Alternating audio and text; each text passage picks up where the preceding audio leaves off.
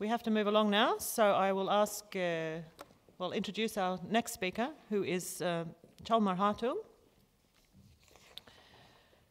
Hjálmar has a Master of Science in Physics and is working on a PhD in Physical Oceanography. And he's presently employed by the Faroese Fisheries Laboratory and by the Nansen Environmental and Remote Sensing Centre, a Bjerknes Centre for Climate Research in Norway. And he's going to be speaking on the marine climate and blue whiting in the northeastern Atlantic. Thank you, Hjálmar. Thank you, Kate. Yeah, I'm Hjálmar Hátún, and I'm going to talk about the blue whiting, which is svartskjaftur, as you know, in Faroese, the small fish here. And I want to first acknowledge my co-authors or collaborators, Jan Arke Jacobsen, Mark Payne, and Anne-Britt Sande. This blue whiting is a small fish living in a huge stock and spreading over a vast area, all the way up to Svalbard in north and Barents Sea in east, and to Greenland in the west. This species is spawning west of the British Isles, as shown with the red here, and they migrate past the Faroe Islands up primarily into the Norwegian Sea to feed in summertime, and then south again to spawn again. So just an outline overview of what I'm going to say. I'm going to focus on some big changes that we saw in ocean circulation and also in this stock dynamics after '96. Then describe this thing called the subpolar gyre in the North Atlantic Ocean.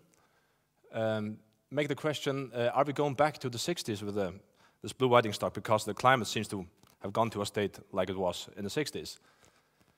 And just see how this might change migration pattern past the Faroe Islands. And then I've changed the end just to give a vision of future potential between science and the fishery industry. So just some new brainstorming thoughts. What you see here is what you call a gyre index. It represents the ocean circulation in the North Atlantic. I'll come back to this. In black, you see blue whiting landings, total, in millions of tons.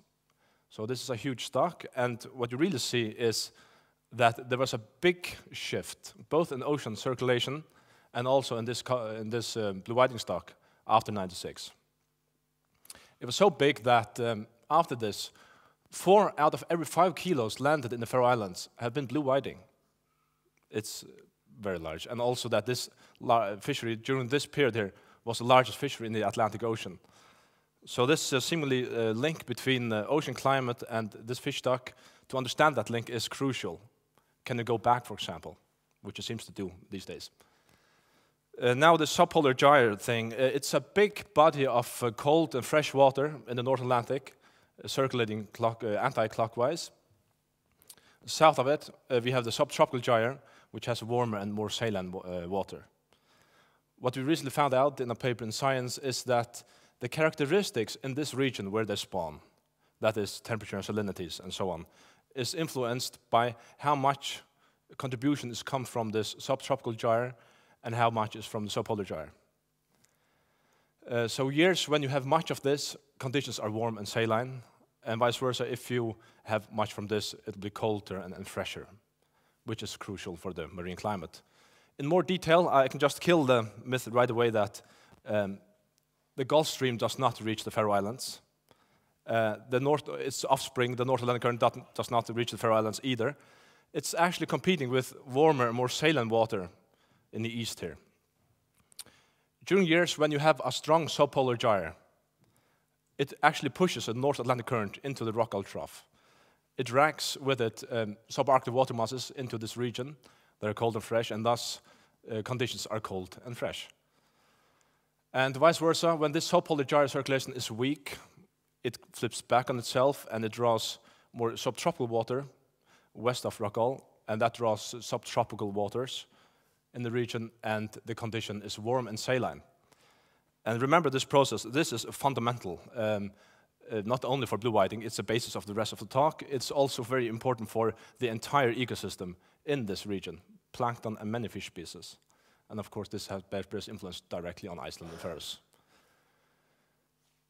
Then we came up with this gyre index.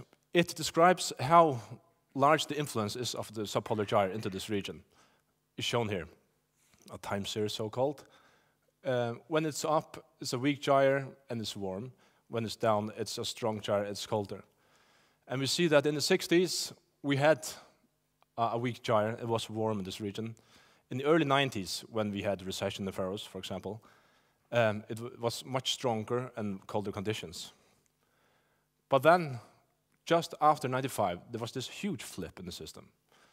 And now, after 95, we have again had a weak gyre, warm and saline conditions, pretty much like in the 60s. That's why I posed the question, are we going back to the 60s? Fisheries started in the late 70s, so we don't have fisheries data from that period. So we have to go to older data of larvae, which is shown here for the 60s. Black large dots show much larvae, open circles, less larvae, and pluses, no larvae.